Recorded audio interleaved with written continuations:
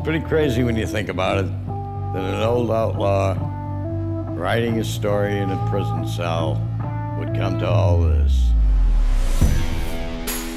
My name is George Jung, former inmate, federal prison number 19225-004. Being famous isn't something I sought out. I wanted to be rich. And anybody that thinks money can't buy happiness is full of shit. It was the 60s. The country fell in love with cocaine. The Colombians had all this product, but they didn't have it on major distribution in the United States. I fabricated the fact that I could do it. It seemed crazy, but it worked. That's when I met Pablo.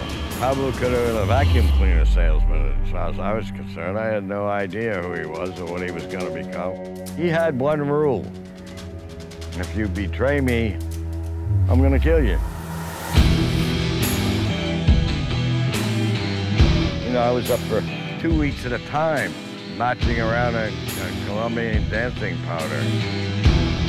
Most of the time, I didn't know if I was in Florida with a suitcase full of cocaine or in Colombia with a suitcase full of cash.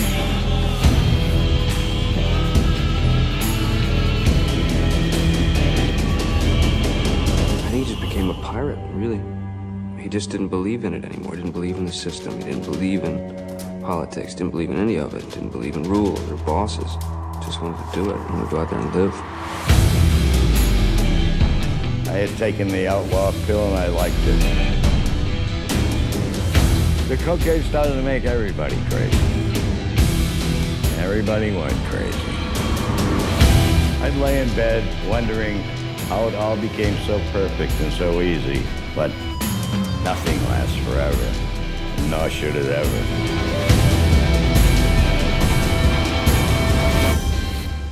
You probably think you know my story. You have no fucking idea about what my life was really all